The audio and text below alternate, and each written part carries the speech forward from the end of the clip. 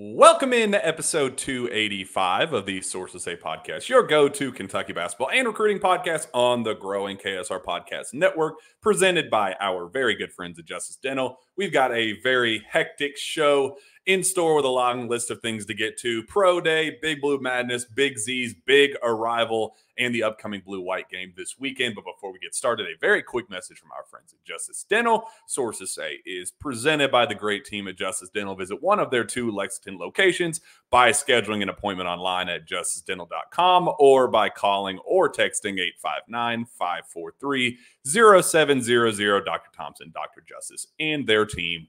Look forward to seeing you soon. I am your host, Jack Pilgrim of Kentucky Sports Radio. Very happy to be joined once again by the one and only Sean Smith of Go Big Blue Country. Sean, how the heck are you?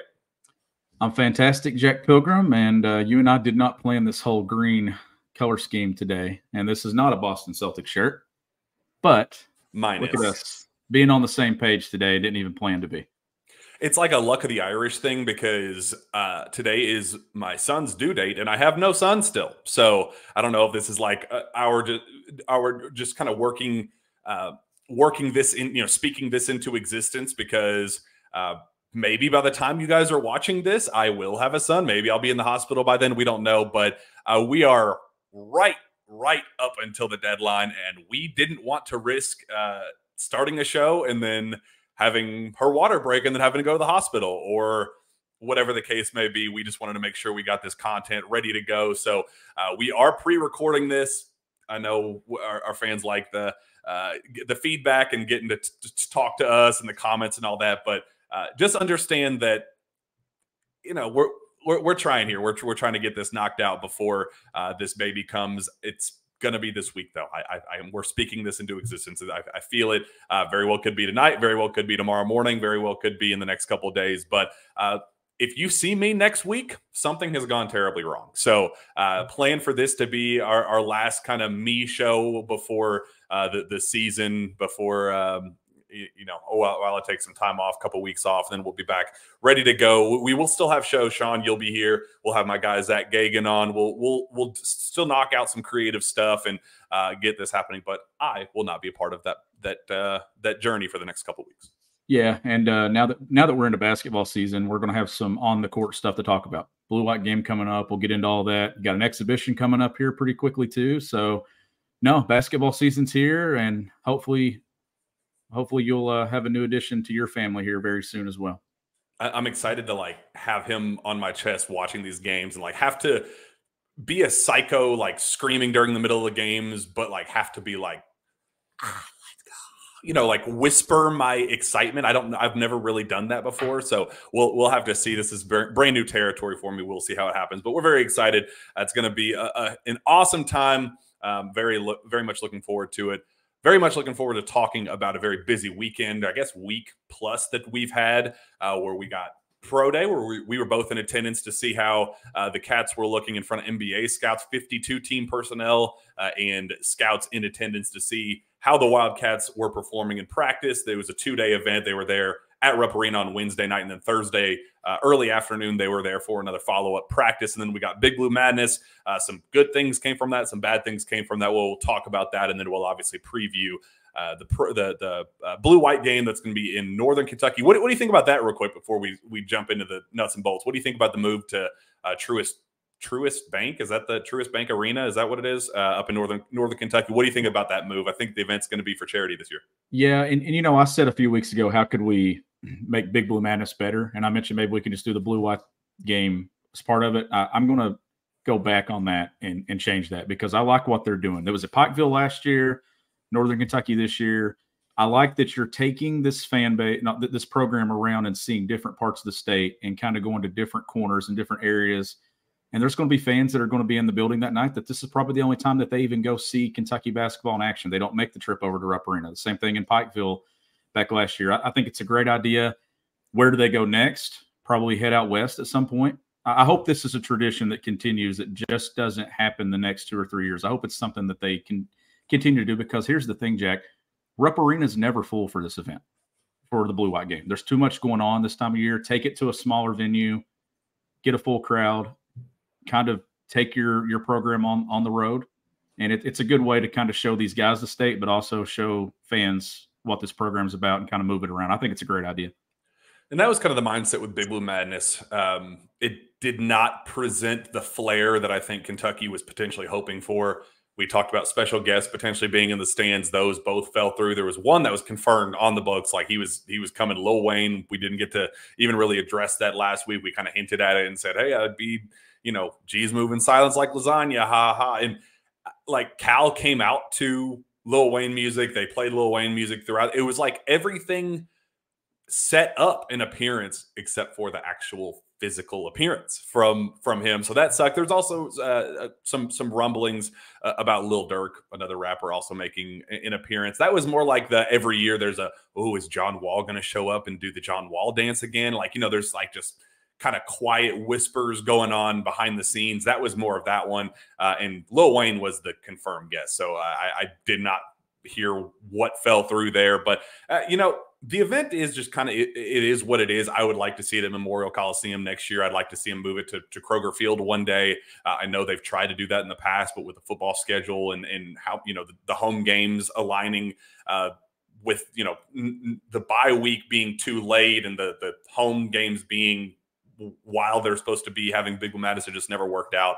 But I do think that, for what the event is, it's a recruiting opportunity. It's a chance to have all high-profile recruits under one roof and the chance to talk to them all at the same time and kind of set up your meetings. We saw Chuck Martin pull Malachi Moreno off to the side as we were leaving Rupp Arena, talk to him one-on-one for 20 minutes. That's what the event's about. It's an opportunity for fans to see it and enjoy it and just kind of welcome, young fans get to welcome the newest crop of talent in, but it's really not about basketball. It's supposed to be an entertainment opportunity. The intro video was awesome. The, just Kentucky is just a dream video was absolutely incredible. But the event is what it is. There's not much more you're going to get out of it until you bring in a Lil Wayne, until you bring in a special guest or move it to Memorial Coliseum. And I could see them doing that the next couple of years. But for what the event was supposed to accomplish, I think they did just that on Friday night. They did. And I think that it was successful. Like you mentioned, it's all about recruiting. It's and two, in the past, social media has changed things significantly from the days when Big Blue Madness and the campouts. You get so much access to these guys now that Big Blue Madness isn't the first time that you see them. We got to see this group in Toronto. We got to see them at Pro Day the other night. Fans get to see them every 2 days before that event. So it did kind of kill the mystique. It kind of killed the mystery behind what Big Blue Madness typically is. And you get to see them every day on social media. Like there's one-on-one, there's interviews, there's cut-ups and stuff with UK Sports Network and interviews with Cameron Mills going up right now. Like there's so much kind of presented to the fan base now that Big Blue Madness kind of isn't that, this is the first time that we get to see Reed Sheppard in Kentucky blue and white. This is the first time that we get to see some others. Now, it was the first time you get to see Big Z, and that was kind of the highlight of the night. Now, Reed Sheppard did get the loudest pop when it come to the crowd and intros, but Big Z was right there too. I love the Z, the Z chant that kind of came over the crowd. Like, it was a good night, Jack. Like going through the 3-point shootout, they actually presented the trophies and stuff this year. Antonio Reeves wins back-to-back. The dunk contest, Joey Hart stole the show. Like there was a lot of good from the night, and Cal didn't talk a ton, which is different, right? And I like it because Boogie, we did get Boogie there as a big visitor. I thought that was cool for him to introduce Cal. But overall, I thought the night was a big success, and it was a good 48-hour window for the program to kind of kickstart where we're going here this week with the Blue-White game. Yeah, for the fan, the casual fan, I don't think it was a huge win, in terms of, fan going, oh my gosh, it's the best event I've ever been a part of. But again, that's not what this is for. The event is a kickstart to college basketball season. It's a start. There's a reason why Cal, in the past, he has done the big state of the program. Usually when he has big things to address, when he has talking points that he wants out there, that's when he uses that platform where there are infinitely more eyes on that event than, the blue-white game or whatever. He didn't have that this year. He knows what he has with this group. He's very confident in this group. There's a reason why in the past when he's talked about this group, on SEC Network and on ESPN on Pro Day night. There's a reason why he was talking up this team as much as he was, and why he's excited and talking about, yes, we got to get the big guys healthy. You got to get Ugo back. You got to get Aaron Bradshaw back. But he was talking about, this team has the pieces to win a national title if those things come to fruition. He doesn't think there's much else to say beyond enough talking. Let's ball. Let's get the season tipped off. So I think that was the statement in itself, was that there wasn't a lot of, he didn't need to talk. It was like we're going to let the product speak for itself this season. And there's going to be plenty of opportunities coming up here to talk, right? SEC Media Days this week. You got Media Day locally with us coming up pretty soon too. You're just, less than 2 weeks away from the first Cal press conference post-game when it comes to exhibition schedule, the radio show. There's going to be plenty of time for Cal to talk. I kind of liked it, though. It was just, I want to watch my team play. And it's kind of like a flying under the radar type thing that's going on right now with this program. They're flying under the radar, not only nationally when it comes to some rankings, which we'll get into, but maybe a little bit less talk this year too when it comes to maybe building this thing up. They're just getting to work. They're practicing. We know they're working hard in there. And it's kind of maybe a different approach than what we've seen over the course of his time in Lexington. And I'm fine with that. Given how the last few years have gone, mix it up, change things up, and let's just kind of lower our head and just go to work and just get ready for it when it matters. That was the vibe I got. It was, this event is what it is. We're checking this box. We'll do the blue carpet. We'll do the dunk contest, 3-point contest. We'll pretend to do a scrimmage, even though it was a full court layup line again. And then we'll get out of here. Like, Cal didn't waste any time on the microphone. Say, appreciate you guys coming out. We'll see you next week. Big Z is going to make his official debut. Buy the remaining 1,000 tickets left for the blue-white game. We'll see you there. That was it. That was the show. It was very much business oriented. We showed up. We did, we played the charade and did the fireworks and smoke and all that stuff. But it's time to get to work. I liked that approach, even if it didn't mean a big musical guest, or it didn't mean that it was played at Kroger Field or Memorial Coliseum or whatever. The event did its job. Now it's time to focus on the real stuff. It is. And it's one of those things that, it's so close, right? Like, the season's here now that you're going to have so many opportunities to talk, and like whatever the preseason storylines are that me and you keep discussing, and what we've had to discuss and what we want to discuss at this point, those preseason storylines are kind of out the window here in the next couple of weeks. And then it's real game stuff that we're talking about, how guys look, and people are going to have their own opinions of this program after a game or two. They have them right now, but we know that ours will change. The outsides will change, and we'll see where we settle in at. But basketball season's here. And there's a lot of content coming your way here in the next couple of weeks. Like, we hit this thing running pretty quickly, Jack.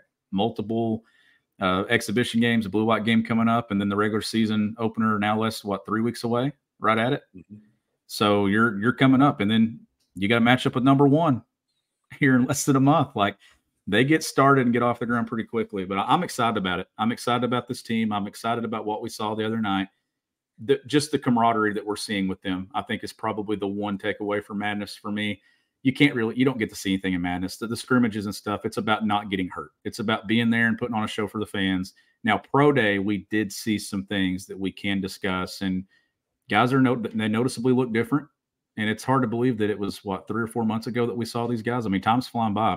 Before we know it, the NCAA tournament will be here. That's how quickly this thing goes by.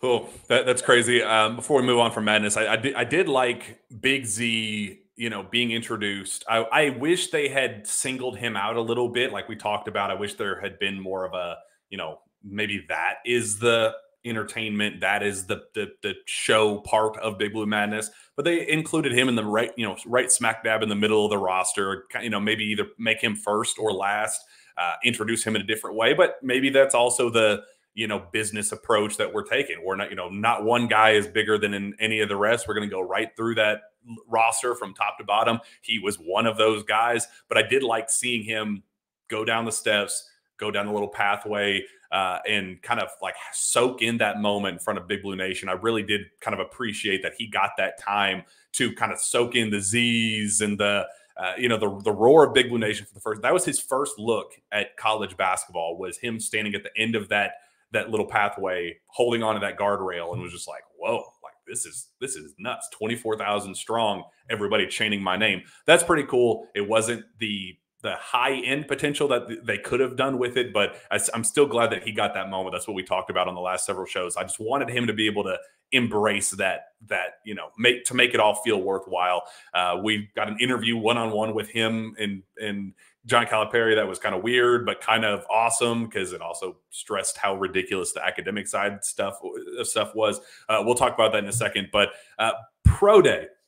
I talked to several scouts after the fact to just kind of get their feel. We see pro day, and then it kind of transitions straight to Big Blue Madness, straight to Blue White Game, and then the season begins. And you don't really get to see what those scouts do with the notes, what they do with the intel that they get while they're in Lexington for that 2-day stretch. So I reached out to several of them to just kind of get, pick their brain a little bit and see what the general feel is of this roster. First name that popped up out of everybody's mouth, Rob Dillingham, was the best player in practice on Thursday. They were really impressed with how he looked Wednesday night at Pro Day.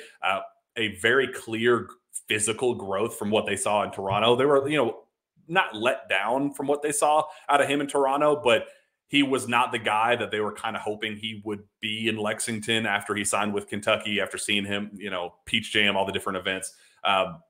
So that was the biggest takeaway. Was Rob Dillingham was the guy they were really, really impressed with. Jordan Burks made a ton of money for himself. That was the one guy that wasn't on anybody's roster that they were like, wow, that was somebody that he kind of did everything he was supposed to and really made his mark. DJ Wagner, Reed Shepard, Antonio Reeves. I think the coolest part of those guys is exactly what to expect out of those guys. The scouts know that Reed Shepard is an NBA level prospect. They know that DJ Wagner is that guy, and they know what to expect out of Antonio Reeves. So those are kind of my biggest takeaways. It sucked that we didn't get to see Adu Thero. He rolls his ankle. That was one guy that I think they were internally excited to see, and they didn't get to see much of him at all. But I love, from what they were able to see, the scouts really enjoyed themselves at Pro Day. Yeah, and the thing with Rob, and you led off with Rob being the big takeaway there, and I agree with you. It wasn't as much about the offensive end for Rob. His body has obviously changed. He's added some size. He's added some strength, which he had to do, Jack, because to me, Rob, the thing that I think was most concerning about Rob after Toronto was if he was just going to be a guy that depended on making shots. I think that sets up a pretty tricky situation to kind of sink or swim here. You don't want to just rely on, hey, being a shot maker. You want his game to affect it defensively too. And I think that's where the added size is going to help him most, is on the defensive end of the floor, him be able to hold his own with some of these SEC guards, some of these Division I guards. But it's also going to help him. He can get to spots, but now he's got some size that he can help him finish in those spots as well. Is probably the biggest noticeable change when it comes to him. But across the roster, Jordan Burks at that dunker spot, he's a guy that is playing significantly out of position from what he's played, but he's making the most of that opportunity. And there's a path there for him to get some early minutes with some injuries still being a concern going into the regular season. So they're going to have to play some guys. Trey Mitchell cannot play 40 minutes at the 5. And Big Z, we know, is coming along. Like, Jordan has been in this program since the summer. If he gets minutes at that spot, he's got to make the most of it.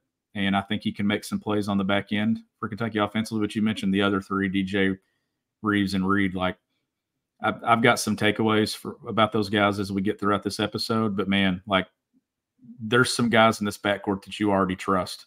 And I think that those are the kind of the three leading the way.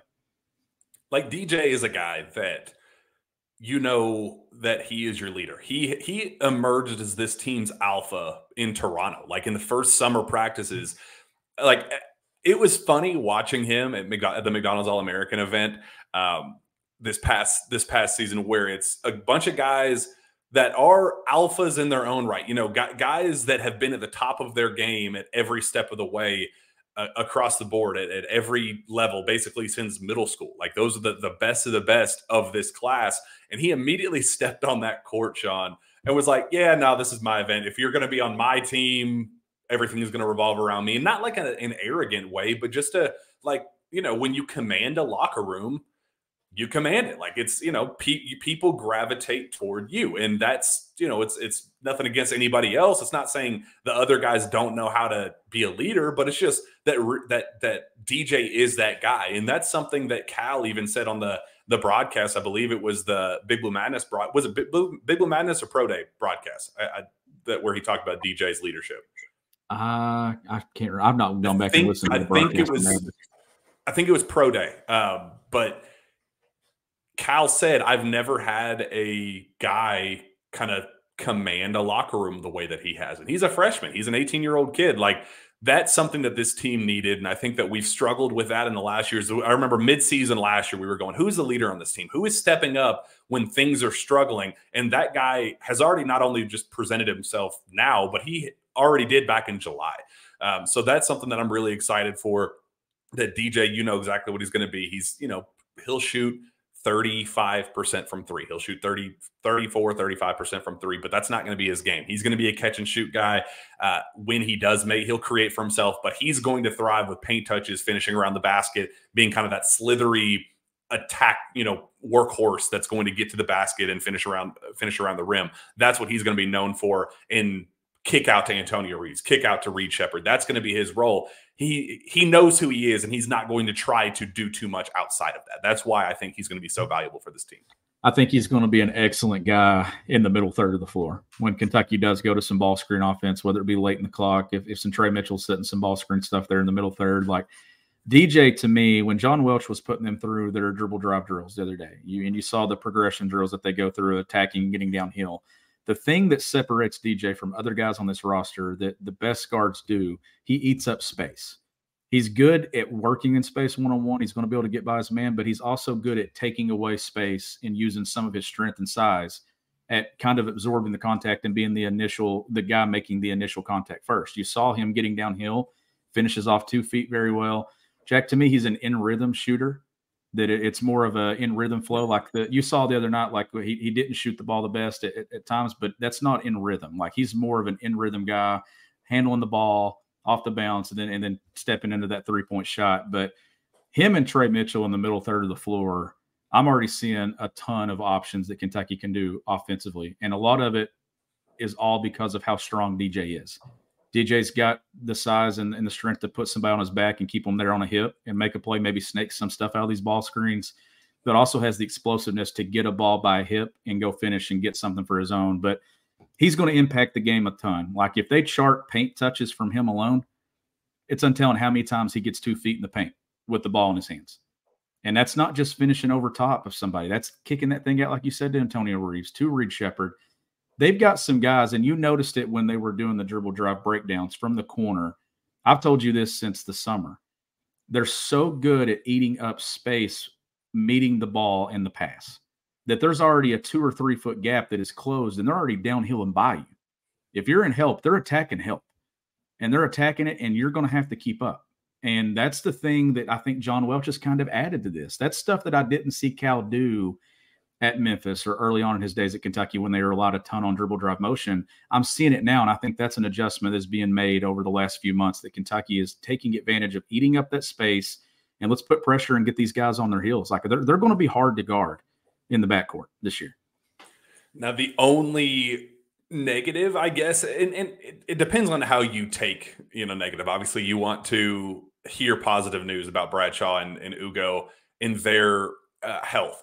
But it was kind of a moving target at Pro Day. You got anywhere from 4 to 7 weeks from John Calipari. Then we even got like a December timeline potentially. So that was moving a little bit. But then we got, I think, more of a firm grasp on it at Big Blue Madness, where he said, we expect them back in 5 weeks, both of them. Now, I think something that people are forgetting is that they are 2 individual human beings, 2 individual 7-footers, with 2 separate injuries, 2 separate surgeries, an entire month apart.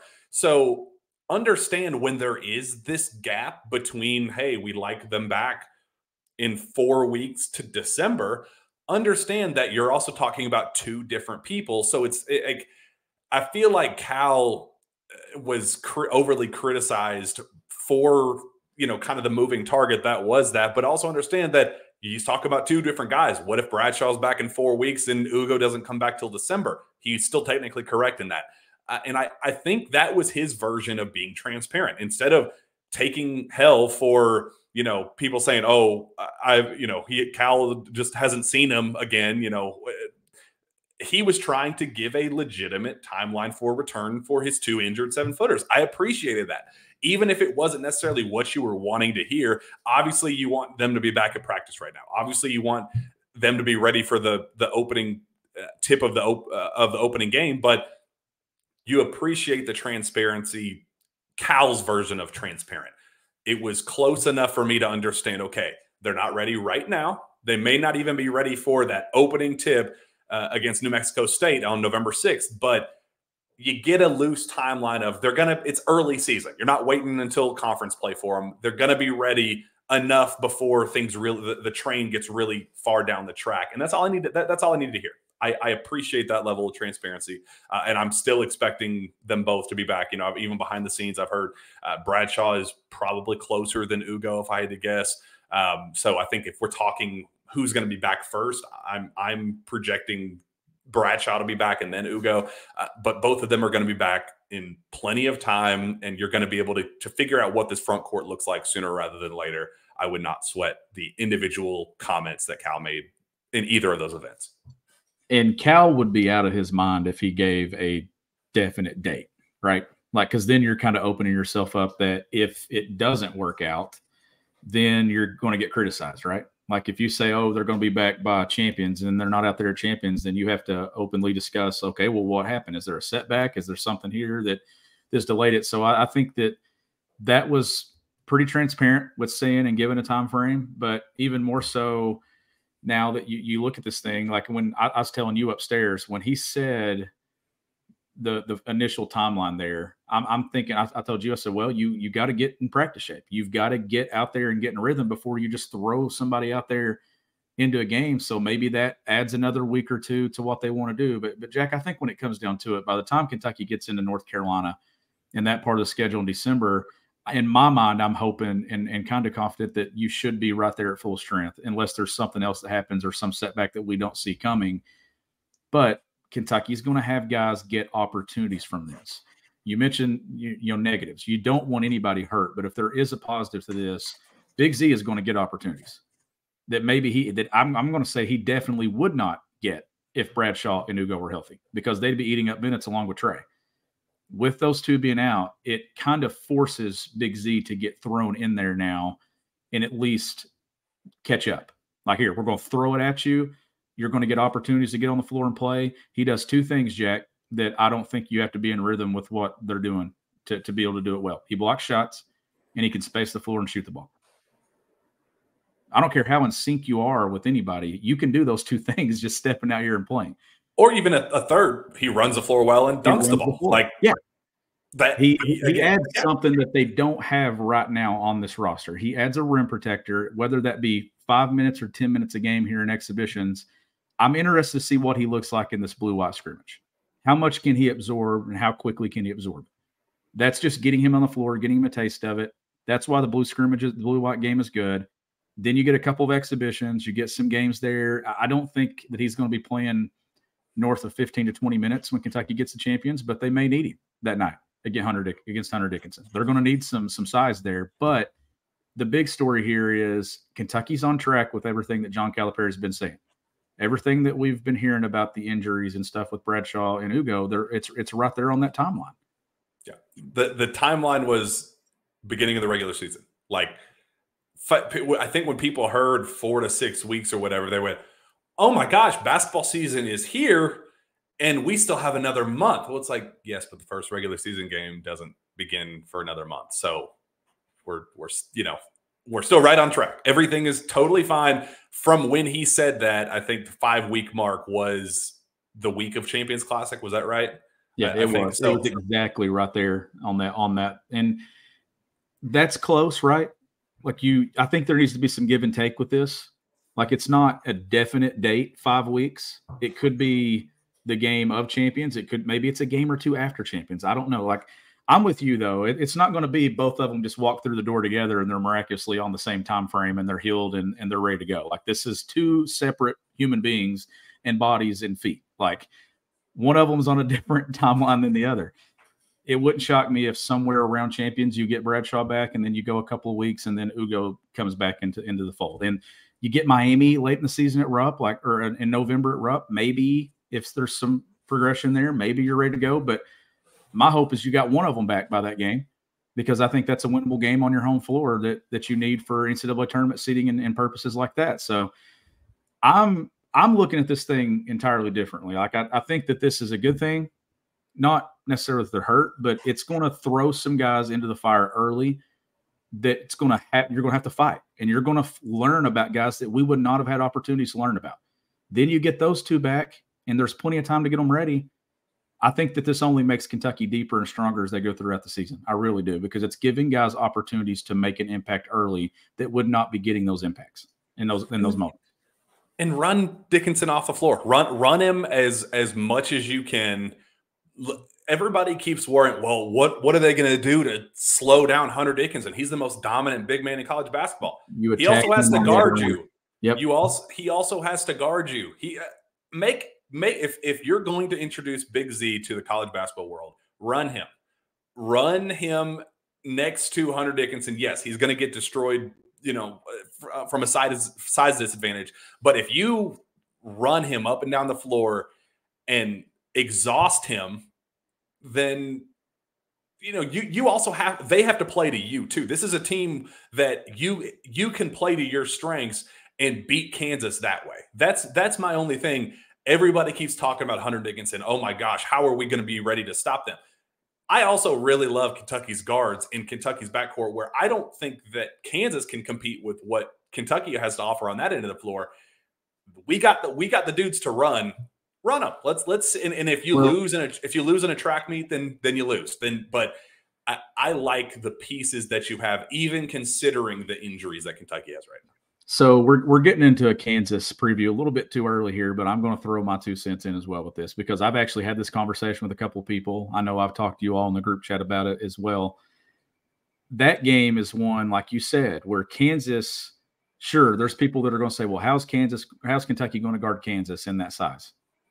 Well, if you're worried about that, you can't tell me that Bill Self and Kansas aren't worried about how they're going to guard Kentucky, because Kentucky will have the ability in that game to shrink the floor a little bit and do some things, and some things that I think Kansas will struggle at as you go throughout the season. I'm not trusting that backcourt to consistently make shots this season. I'm trusting Kentucky's, but where Kentucky can kind of shrink the floor and you're guarding 25 feet, Kansas is going to have to guard Kentucky 90 if they're going to play small. Like these guards getting downhill, getting in transition, like that's going to be tough to guard. Kentucky can run some double teams at Hunter Dickinson. I'll also say this is a coaching staff that has experience matching up with him a year ago. They've got some tape. They've seen some things. How much has Hunter Dickinson changed from December until now? Zero. He absolutely zero. Is he a great player? Yes. Is Kansas going to be a very good team? Yes. Can Kentucky win that game? Absolutely. And they will enter that game as the number 2 team in the history of college basketball in terms of all-time wins, because thank goodness. I loved that, that like as the report was coming up from the IARP of, oh no, they're going to get a slap on the wrist. Come on, man. The NCAA, they're frauds, they're spineless. And then like as you're ramping up your frustrations about, gosh, I just hate the NCAA, man. They're just a bunch of cowards. Then you get the one update of, but they will have to vacate 15 wins. And therefore, drum roll, please, Kentucky is the all-time winningest program in college basketball once again. Maybe off of a technicality. We will ignore that caveat, but we can now say going into this matchup that Kentucky is the all-time winningest program in college basketball, and for that, I'm very excited. You get a Champions Classic where, once again, it is number 1 versus number 2 in the correct order, not flip-flop the way it has been in recent history. Thank goodness. And it's number 1 versus number 16 if you go off the polls, right?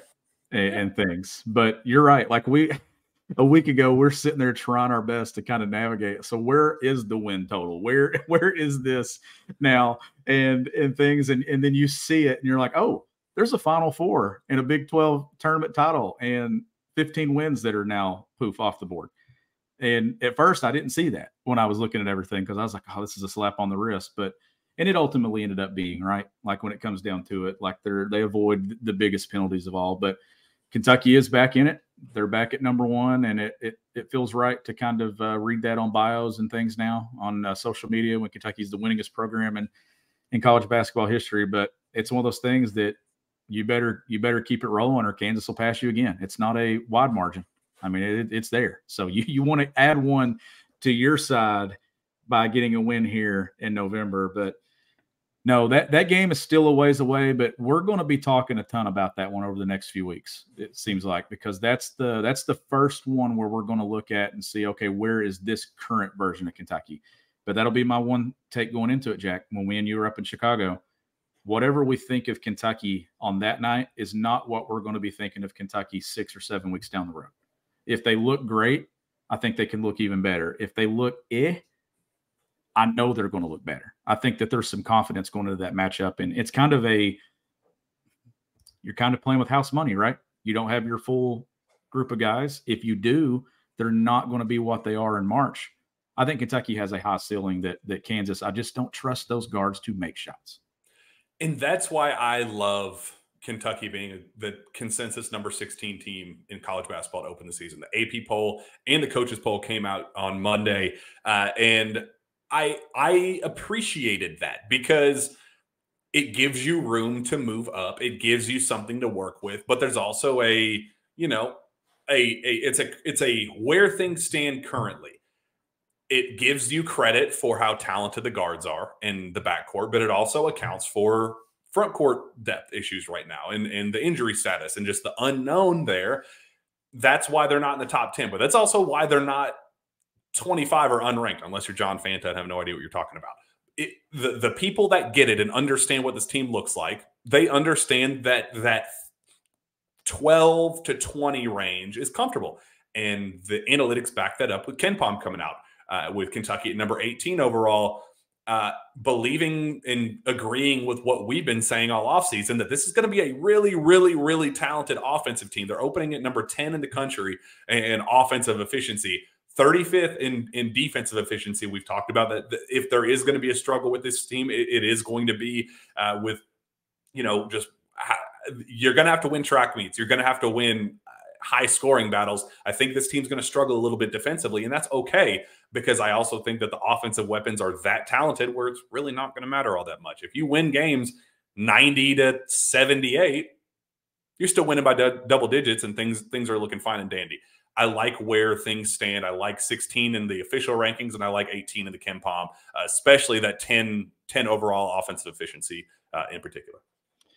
Yeah, I definitely think that this team is being significantly undervalued. I have said that on this show for the better part of 6 or 7 weeks now. I said it on Twitter yesterday. I'm actually sitting here reading something from CBS Sports where they named one of Kentucky the most underrated teams in the AP poll from where the rankings are. Interesting, though, they named Tennessee as one of the more overrated teams. And I know I'll have some takes on that and stuff as we go throughout the season, but I do think that Kentucky is being undervalued. And I think the last 3 years are why. That is the only reason why Kentucky is at 16 today. And the highest vote that they received in the AP poll was 8th. I know Dick Vitale had them at 13. A couple people had them 9, 10, 11. They literally had from 8 to 25.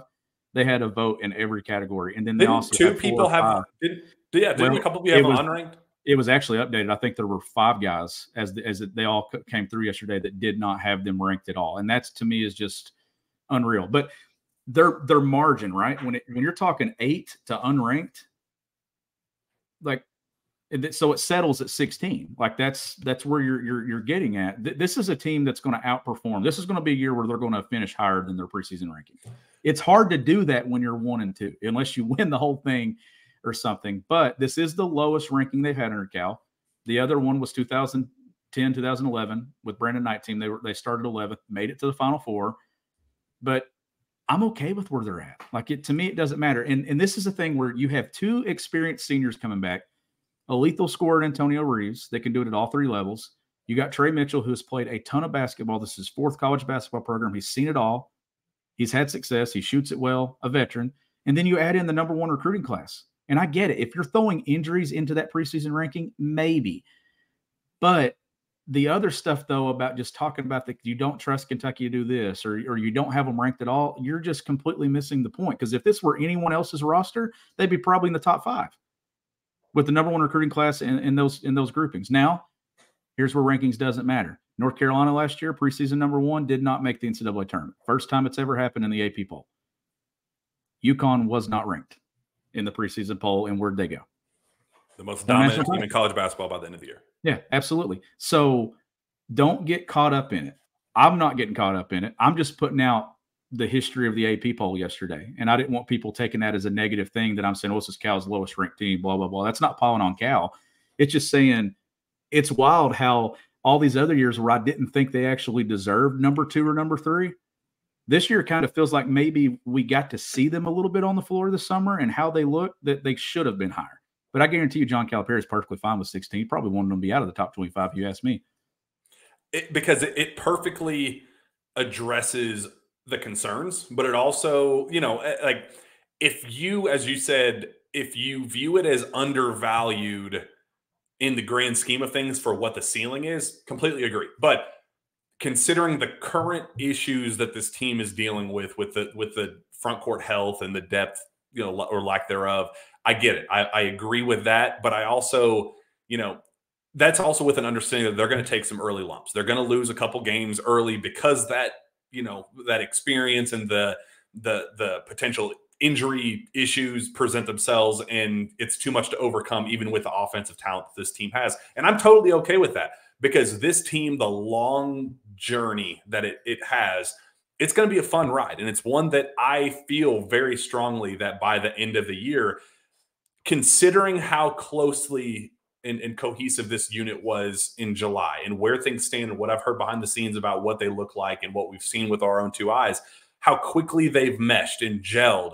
Now, I can only dream of what that's going to look like by the end of the season, when we get Aaron Bradshaw and Ugonna and Big Z looking the way they're supposed to. If by the end of the year, Big Z is playing 5 to 10 really strong, hard minutes, or potentially more, maybe it clicks for him and he becomes a star. I appreciated that ESPN's Jonathan Givony put out his list of top 10 international freshmen and put him at 6, saying exactly what we've said.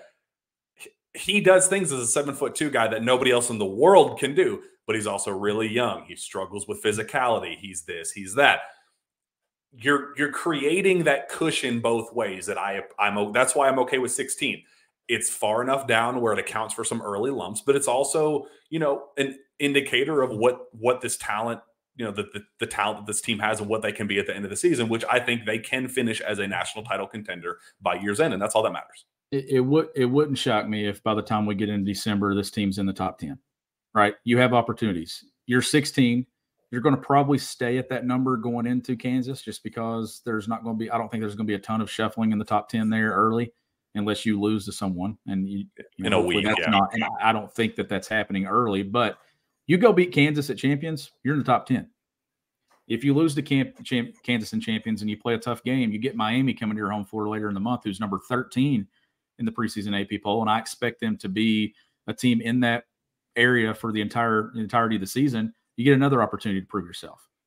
By the time you get into league play, this team, I think, will settle in somewhere in the top 10 or somewhere around that number. But am I allowed to read what Kyle Boone wrote from CBS Sports? Because sure. I think it's right on top of what we said. He said, I think we may be factoring recent failures too much into projecting this UK team. Have we not been saying that? That it's the last 3 years are being it is being cast onto this team's back. They're being punished, yeah. Exactly, they're being punished. On paper, this is a clear top 10 roster from a talent perspective, and I'm not ready to write Calipari off yet. But that also means don't punish them or if you're going to put them at 16 now, don't overly punish them and knock them out of the top 25 their first hiccup. Like, if you're going to give them that leeway, that cushion of, okay, we're not putting you in the top 10 because we're accounting for some of those early issues, and then they struggle with those issues, don't punish them and put them out of the top 25. Keep them, make it the moving target a couple spots here and there so they can build up, but also don't just kick them out for the sake of doing it. Like, there's a reason. The reason why you're putting them at 16 in the first place is to account for some of those issues. So don't double dip. Like, you can't, it doesn't work that way. account for some of those issues. If they had put them in at 10 or 8 or top 5, then we could have seen a stiffer fall. But because I think they're accounting for that, I think we're going to see less shifting at the bottom of that top 25, and I think that's fair. It is. And when the SEC media poll and stuff comes out this week, I don't know what it's going to look like, but I'm going to go ahead and make my prediction that this is going to be a 3-team race between Tennessee, Texas A&M, and Kentucky to win the regular season league title. I fully believe that. Schedule will play a role in who wins it, I think. Whoever has the toughest schedule. I've not kind of looked at Tennessee's schedule or A&M's schedule. I know Kentucky only plays A&M once. They do play Tennessee twice, but that's why I never have valued in today's game winning the regular season title in a conference, because you may play the best team twice and the best team may play the worst team twice. Like it doesn't give you an accurate champion, in my opinion. But I want to see Kentucky near the top of that because they've not won it in a while. They've not shared it since the Tyrese Maxey season. They've not won the SEC tournament title since Shea Gilgeous-Alexander. Like, I think it's time to get back to doing those things or competing for them. Tennessee was one of the teams that Kyle had as overrated. I've talked to you about it. I got to see those guys last week. They're tough. Not just on the defensive end. I think this is going to be one of Rick Barnes' better scoring teams, which is kind of they're being punished from what they've been, the same way Kentucky's being punished from what they've been the last few years. Like, they're not going to be winning games 58-53 this year. Not this year. Not this year. They're not. They're going to score the ball. Those two backcourts, you're going to be plugged in to watch those two backcourts go at it when Kentucky plays Tennessee, because I'm telling you, Tennessee's got some veteran guards that do it at a clip. But Kentucky, to me, Kentucky's got the higher ceiling when it comes to the youth factor. There's more room to grow when you're younger. But don't you becoming a Tennessee homer on us. Don't because you get a little bit of access with that program. Do not flip your tone. This is a Kentucky love, Tennessee hate show, whether Rick Barnes is nice to you or not. So don't flip on us, or you'll be casted away. And I'm not going to get into what they do and stuff like that, because I respect him way too much and stuff. But I'll tell you that it's going to be a year. The SEC is going to have some teams that I think can do some damage and stuff, and it's going to be a fun year to watch. But don't be shocked if here, I'm going to say it, there's going to be 2 teams from the SEC that are going to finish in the top 20 in both offensive and defensive efficiency this year, Kentucky and Tennessee. That's where I'll leave it at. Let's revisit in February and let's see if I'm wrong. But I'm telling you, like, those 2 teams, I believe, are both going to be right there. For Tennessee, it's about getting over the hump, right? And for Kentucky, it's just about getting all the pieces together. Are you confident about this team being a top 20 defense, Kentucky being a top 20 defense? That's the one thing. At full strength? Yeah. At full strength, it's an efficiency number, right? There's going to be shot blocking on this roster that they have not had the last few years. That's going to help them a ton. And then I think they got more ball stock, like some guys that just stop penetration one-on-one. I think DJ is going to become a guy that can do that. Reed is a high IQ defender. He's always in the right spot. He reads passing lanes very well. Jeff was the exact same way. Like, you click on a tape from 96 to 98 and see how many times you watch Jeff Shepard get in the passing lane and break away for a dunk. That's going to be Reed this year at Kentucky. You got to see that in Toronto blocking some shots. To me, it's about the rim protection on the back end, because then that helps you on the offensive end as well, because as lethal as this team can be in transition, you block a couple of shots and you get these guards out and running. Holy cow. Defense transitions in the offense pretty quickly when you can do that. And if Kentucky has a guy on the back end that can give these other 4 players on the floor confidence to defend and pressure the heck out of the basketball, look out. I do think this team will be settled in as a top 20 team in both categories by season's end. A top 10 human being in my book. Andy Luedecke, and MyPerfectFranchise.net. Andy is a franchise consultant as well as franchise owner and helps people find franchises that fit their skill sets, financial requirements, time to commit, and more. His services are 100% free, and he is here to help. If you have any questions about business ownership, you can learn more and contact Andy anytime at www.myperfectfranchise.net. And our guys at Gametime, as always, we appreciate them and them emerging as the go-to ticket source for Big Blue Nation. For my money, nobody beats them. But you've had several experiences with them. I know you love what they bring to the table. You shouldn't have to worry when you're buying tickets. Now isn't the time for guesswork with killer last minute deals, all in prices, views from your seat, and the best price guarantee. Game Time does all of the hard work for you. We told you to get your tickets to the Florida game a couple weeks back. That was a sellout. The crowd was absolutely incredible for that football game. Keep doing that for basketball season. Basketball tickets are now available. Champions Classic is on there, Sean. I know you looked and saw that. Didn't get to see if the blue-white game is on. I know tickets were already as limited as they were leaving Big Blue Madness. I think Cal said there are only 1,000 tickets left, but go check on that, see if that's available. But the beginning couple games, New Mexico State, November 6th, go get those tickets there at Game Time. You do not want to miss that there.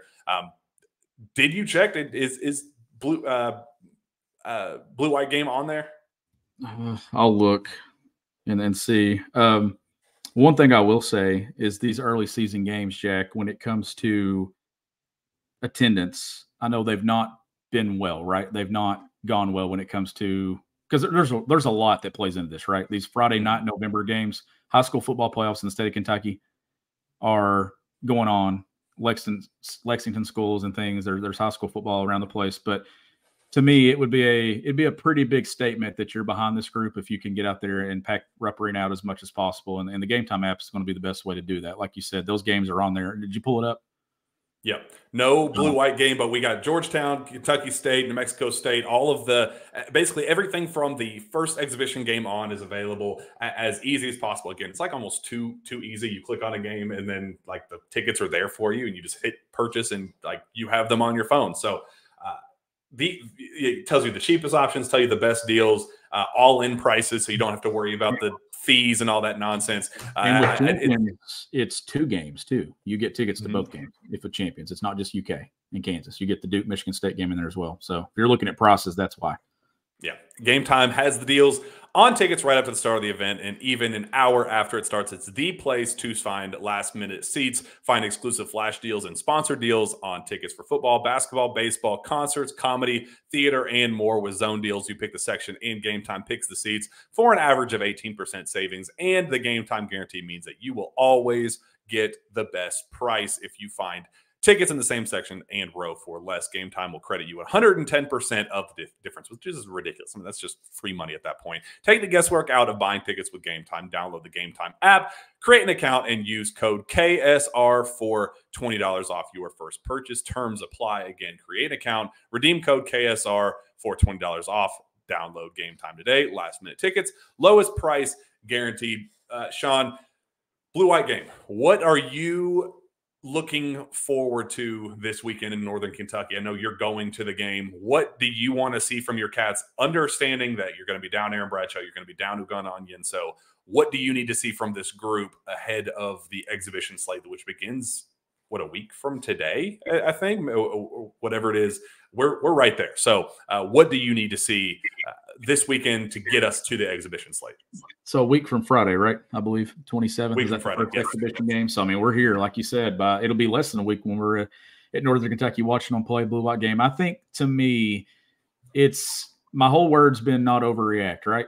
And all the stuff that I'm coming back up with these numbers of being a top 20 team in both categories, that's not overreacting. That is months of me looking at this and diving into it and just on paper projecting where I think this team will be. What I'm looking for Saturday is how much growth did we see in a 5-on-5 setting from a Rob Dillingham and guys like that? And what does Big Z look like? That's the game where I think you put him out there and you play him as much as possible. What do you have to lose? Let him play. Like, to me, like he bring him out to give him a breather here and there. But I'm going to say that he's in pretty good shape. I'm going to say that was being communicated when he was there in Croatia and things about, hey, you got to be in shape. That's the one thing that you can control right now. Control the controllable, and that is the one thing you can control. Work on your game, be in shape. Play him. Let's see how comfortable he looks. What does some other guys look like? Aduthiero, I know, just rolled the ankle and stuff. Like I hated that for him in Pro Day moment where you're looking to put on performance for scouts, not just in the Pro Day television thing, but the practices afterwards as well. What does he look like? How does this backcourt shoot it? Like, who's getting reps at the one? like one-on-one matchups I'm looking up here. Do we get DJ and Dilly? Do we get DJ and Reed going one-on-one? Like, what are some defensive matchups? Does Cal put those two against each other to see the cream rising to the top head-to-head? Or do you continue to, like, because you know that they're going to be on the floor together, do you have DJ and Dilly together to continue to build that? That's going to be an interesting dynamic I'm keeping a close eye on. Does Cal set up the head-to-head battle there? And that's interesting to follow and see. But there's going to be moments too where I think you're going to see Kentucky's 5 on the floor together at some point for a segment, and we'll kind of be able to be like, okay, that's probably the 5 we're going to see roll out against Georgetown here in 6 days from Friday or Saturday. So the one thing I will say is we've talked a ton about what Kentucky does in space. They'll play in space, but you're not going to see sets. You're not going to see a lot of stuff being ran that is not random, because it's just tape, right? You're not going to put anything out there before you get into this thing, and then they're going to have 2 exhibition games. By the time they play Kansas, like, they're going to have 3 or 4 games of scouting reports that you can put together. But random basketball, you know where else I heard that word this week? In Knoxville. Enemy territory. So random basketball, it's to me, I think that gave me confidence to trust that what we saw in Toronto is what we're going to see now. Because Rick and Cal talk a ton. Mm-hmm. And to hear random basketball come out of John Calipari's mouth, and then to go to an SEC rival and hear it out of Rick Barnes' mouth too, leads me to believe that they've talked, and that too, that transition to the game has made its way not just from the NBA down, but to college basketball. And how about that quote from Cal? How about that quote from Cal? We're not going to create plays. We're going to create space. Boom. My best teams create space, not plays. Yep. And I don't think we're going to see, I think we're not going to see anything run in Northern Kentucky. Like, I think the entire game is going to be random basketball just to see what you got. They didn't run a whole lot in Toronto either, and you got to see them kind of at their best doing their thing. And I think that was something that we talked about last year, where it was like, why did they feel better in the Bahamas?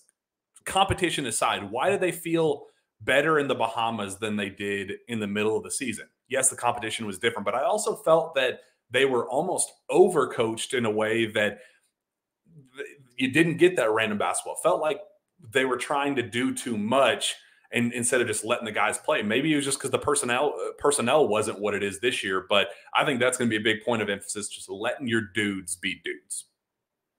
Yeah. Well, Rick, I told you that I got to sit down and talk to Rick Barnes there for a moment the other day. And I know I'm not getting carried away with Tennessee. I'm just telling you, like, this is the way the game has transitioned. But he was telling me about a play that happened in practice a week or so ago. And he looked at his assistants and he said, we ought to draw that up. Or somebody said, we ought to draw that up. And he said, no, if you draw it up, it won't work. Like, because it's just so that it goes hand in hand with what you just said. Like, let these guys just play basketball. Put them in space, give them 2 or 3 things, and then it's just about reading and reacting to defenses and what defense give you. If you're overplayed, you back cut. If a guy goes over a ball screen, maybe you snake it and get downhill and do some different things. Like, just play basketball. These guys know how to play, and just let them play in space. And I think you're going to see Kentucky doing that. Now, one more note about defensively. To me, when Kentucky plays Kansas here, if Big Z is at a point where he can play some minutes, you add some length and some shot blocking. But I don't know if it's going to come from on the ball with Hunter Dickinson. To me, your shot blocking is elite when it comes from help. And that could be a game where you see Trey Mitchell matched up on Hunter Dickinson, and you see Big Z and help and comes over and affects some shots at the rim out of help side. That's where I think you could see an impact from him here early in the season. Want to see what he looks like Saturday. Want to take that into the 2 exhibition games. We do know this. He will play because he has no option to. They're going to need some minutes at that spot from him. And it is Kentucky basketball season. And it is between now and April, hopefully, Jack. And it's going to be nice to talk about something other than just off-season storylines. We're actually going to be able to look at these guys on the floor and talk about what they look like, what we want to see them do more of, and the storylines create themselves. That's my favorite part about this time of year. Call your shot. SEC Media Days coming up, too, tomorrow, right? Tomorrow. Yeah, so a lot of stuff coming. Call my shot what? How many minutes does Big Z play on Saturday? This Saturday? Oh, no. Minutes, but also project his stat line. How many shots does he get? What is his production going to look like with the minutes that he earns? Oh, gosh, man, you're really throwing me out there. I'm going to say he plays somewhere in that 27, 28-minute range. Maybe, well, they're shorthanded. I'll say 30. I'm going to say we see him out there for 30 minutes. I'm going to say he gets a double-double. Biggest dude on the floor. He's going to grab some rebounds. He's going to dunk some balls. Could you imagine if he goes out there? Yeah. What if he goes out there and just goes 25, 15, and 8 blocks? Like, what happens then? Like, everything we've said about this team, we're like, yep, throw it in the garbage. Big Z's the truth. I like how Cal in his weird, awkward interview with Z talked about how, he's not King Kong. He's not the answer to all of our dreams. But the kid can play. He ended it going, he's going to be good. Yeah, I like the confidence, man. And it would just be hilarious. It would be so funny if he goes out there and just destroys the competition and is like, this is college basketball. I've been playing pro ball overseas forever. This is what I'm supposed to be playing. I'm going to put 30 points a game over here. That'd be hilarious. It's not going to happen, but I'm going to go 25 minutes for conditioning reasons. I think he's going to play 25 minutes, and we're going to get a nice 8 and 6 out of Z. I think it's going to be a nice, productive, ease him into college basketball, put him in position to succeed. If he hits a 3, crowd's going to go absolutely. The roof is going to cave in if he hits a couple shots. But I'm really just looking forward to seeing everything we've built up to this point, all the talking points, all the nonsense and roller coaster of the academics and all that. I thought it was hilarious that Cal threw 36 jabs, and he's a communications major. I literally just pulled him out of class for this interview. Understanding this kid can understand this conversation just as well as anybody on this team. Way to go, admissions. I appreciated the jabs and stuff, but I'm excited to be past all of that stuff and just get to see him play basketball. He has earned this moment. The staff has earned this moment. Let's see what we got in Big Z. It'll be fun. I'm gonna say 12 and 10. 12 points, 10 rebounds, because he's going to be on the floor a lot, the biggest body on the floor. I hope he gets 25 minutes at least. I think your number is a safe bet there, that I hope it's 25. If he gets into 25 to 30, play him as much as you can, give him a taste of it, let him get out there and get comfortable. Because this is anytime you come into a new environment, you're nervous. And I know for him, it's probably even greater because he's not just in a new environment, he's in a new country. He's here with guys he did not know. I'm sure there was some back and forth communication between guys on this roster and him once he committed, though. I'm sure that there was something being built. But the thing that stands out too is I got to see those guys at football Saturday.